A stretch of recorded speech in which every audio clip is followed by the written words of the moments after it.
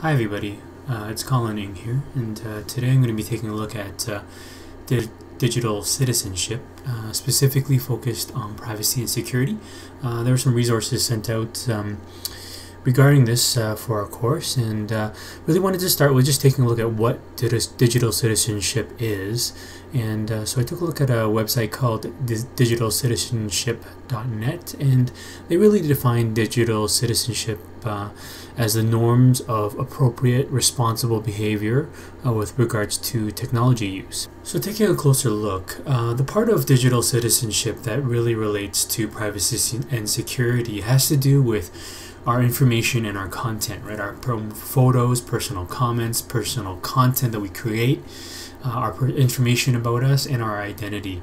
With the resources in the site that was shared with the entire class, the commonsensemedia.org site, it really describes the objectives of digital citizenship education for K-12 students as it relates to privacy and security.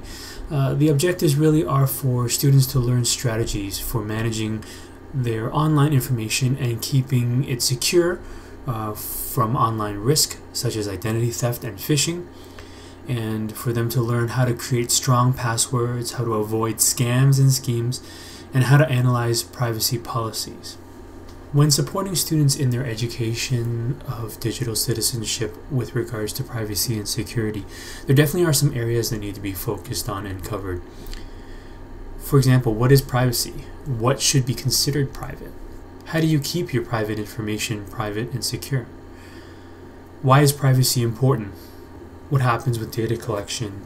And how do we respect the online privacy of others?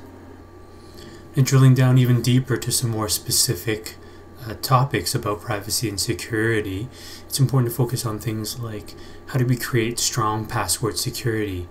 What is identity theft and how do we protect against it? How should we go about managing sharing online? What are the specific spams and scams? What are the rules for children as it relates to websites? And how do we identify secure sites? Now recently there's definitely been an increased awareness by the public and by parents and by students, along with an increased media attention around cybersecurity or privacy online and security issues.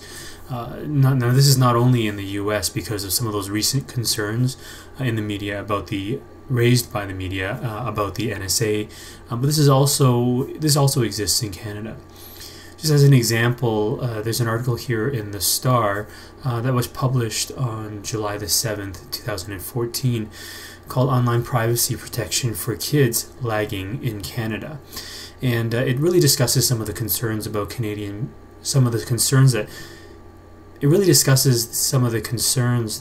parents have about online safety and security for their children, and what are some of the areas that we need to be most concerned about.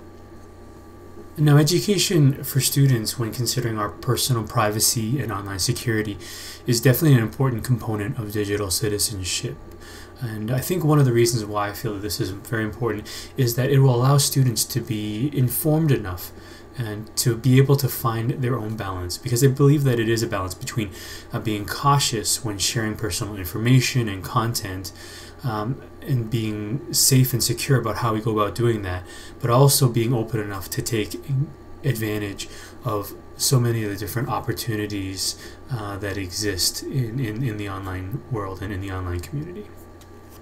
So this is a brief and a quick overview of some of the information that was covered with regards to privacy and security as it relates to digital citizenship. And if you have any questions or thoughts, I'd love to hear from you. So please feel free to post in the comments section here or fire me an email or drop me a message. Thanks.